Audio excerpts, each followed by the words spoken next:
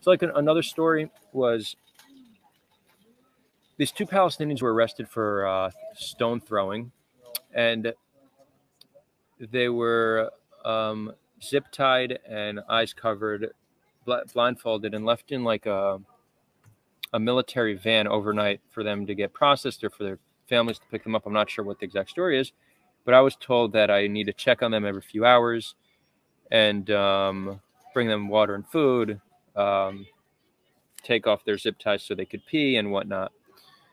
So actually, the first time I went to check on them, I actually didn't bring my gun, which you're meant to have your gun on you at all times, but I didn't. And then I opened the van door, and they got their zip ties off and took their blindfolds off, and they're just staring at me.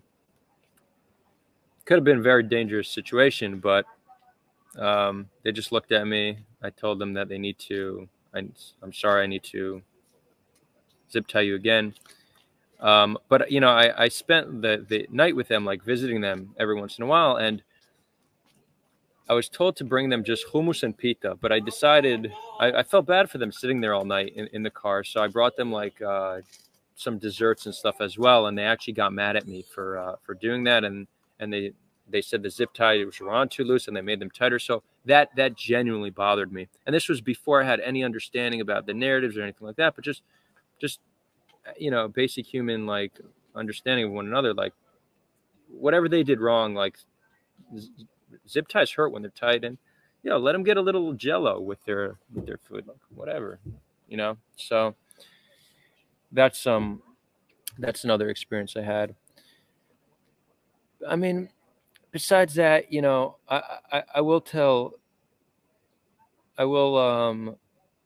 will say this: the majority of the interactions between soldiers in the West Bank and Palestinians are, let's call them neutral, right? They're obviously not positive, but they don't involve abuse.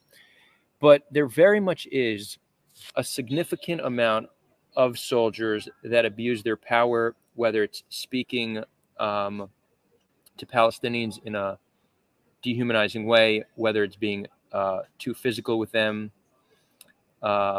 Another example, this is a story from my brother who was an officer in the army. He served in the West Bank. He said that his officer, the Mempei, which is a battalion leader, every morning would go to a Palestinian village and shoot a whole clip of bullets in the air.